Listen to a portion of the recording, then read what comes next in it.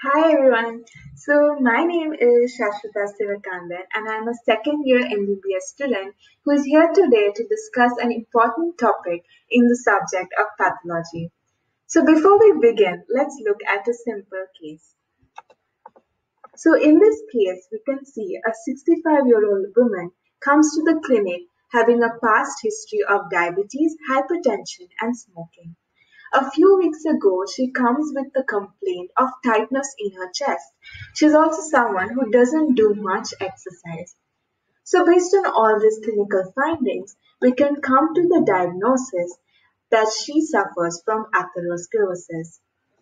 So my aim here today is to give a short video discussing the many important risk factors, pathogenesis of atherosclerosis in a fun and simple manner. Let's begin. To make it even more simpler, the word atherosclerosis is divided into two parts. First is athero, which denotes the porous lipid lesion found in the center of an atheroma. Second is sclerosis, which denotes the hardening of the arteries it causes. Now we'll see the definition in more depth.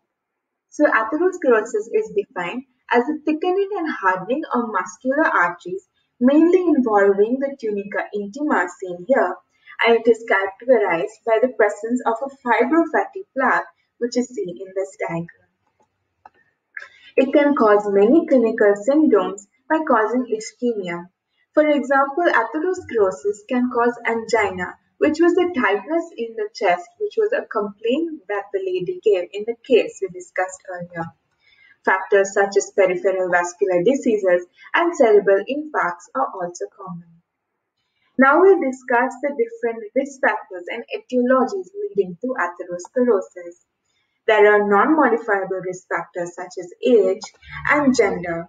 In gender, males, especially those above 40 years of age, have a higher risk of developing atherosclerosis than females. There are many controllable risk factors, factors which we can modify, such as poor diet, smoking, diabetes, and high cholesterol levels. Emerging risk factors which we see today are obesity, stress, and inactivity. Now let's see the pathogenesis of how these risk factors can lead to the development of these plaques and the causation of these diseases. This is described by two theories, the reaction to injury hypothesis and the monoclonal theory. Let's begin. So basically in the reaction to injury hypothesis, in the beginning there's endothelial injury, as you see here, due to many factors such as hypertension causing hemodynamic stress and chronic dyslipidemia which causes increased vascular permeability. This endothelial injury causes platelet addition and monocyte migration, which is seen here. There's also release-like factors like interleukin-1, which causes smooth muscle cells proliferation in the intima, and factors such as platelet-derived growth factor, which causes migration of smooth muscle cells from the media. And also, this is a diagram which shows the complete smooth muscle cell proliferation of the intima. This can result in the thickening of the wall, which complies with the definition we saw earlier. Now we'll see the role of monocytes. So basically LDLs from the plasma, once they enter into the intima, they form oxidized LDL. This oxidized LDL has two functions. First, it is cytotoxic to the endothelium, and second, it attracts, proliferates these monocytes. These monocytes get converted to macrophages having these scavenger receptors. So these oxidized LDL are taken up by these macrophages having scavenger receptors, forming this very important foam cells. So now these foams, this is a small diagram describing a complete summary of the pathogenesis. Here you can see the smooth muscle cell migration, its proliferation, the entry of the monocytes, the ingestion of these macrophages by the oxidized LDL, and the formation of foam cells. We'll now look at how atherosclerosis presents on gross and microscopically. For that, let's see the morphological features. Firstly, we'll discuss about fatty streaks. So basically, fatty streaks are lesions found in many major arteries such as aorta and are usually present in the first year of life. However, they disappear with progressing age. In gross, as you can see here, they're slightly elevated and like beaded streaks, which are seen over here. And microscopically, it is denoted with this black arrow, and it consists of foam cells and smooth muscle cells containing lipids. Next, we have our gelatinous lesions, which are gray lesions found grossly. The third most important one is the atheromatous plaque. This is how an atherosclerotic plaque looks grossly. As you can see here, the luminal surface has a fibrous cap and the inner necrotic core has a porridge-like material which is seen earlier known as atheroma. Microscopically, it contains the same thing, the fibrous cap and a lipid-rich necrotic core. The fibrous cap is composed of smooth muscle cells, extracellular matrix, while just below that there is a cellular area having smooth muscle cells, macrophages, and there's also the central lipid core consisting of foam cells, cholesterol crystals, and extracellular lipid.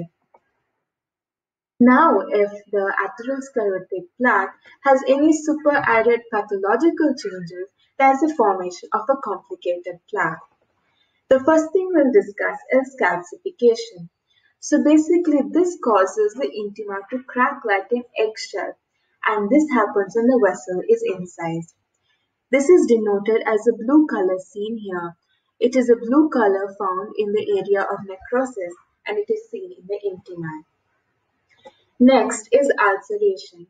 So basically the layers covering the atheroma over here, if there's like high hemodynamic stress or mechanical trauma, it can cause these layers to ulcerate, forming this ragged surface over here. And this ragged surface can have some of the lipid debris at its base. The next thing we'll discuss is thrombosis. So basically the thrombosis can be superimposed, as seen over is superimposed, or it can be mural thrombosis. It occurs in areas of endothelial damage or if there is any ulcerated plaque as we've seen before. Next is hemorrhage. So basically hemorrhage is from the rupture of the capillaries by these blood vessels supplying the atheroma over here, or the blood can come from the vessels coming through these ulcerated surfaces over here. The final complicated plaque is the complicated lesion is aneurysm. So basically atherosclerosis can cause secondary changes in the media or adventitia. It can cause thinning of the media and fibrosis of adventitia. Stuff like this can cause abnormal dilation of the vessels resulting in the abdominal aortic aneurysm. So that's it. This was a short video discussing various important points of atherosclerosis in a fun way. I hope you were able to understand and this was productive too. Thank you and have a very nice day.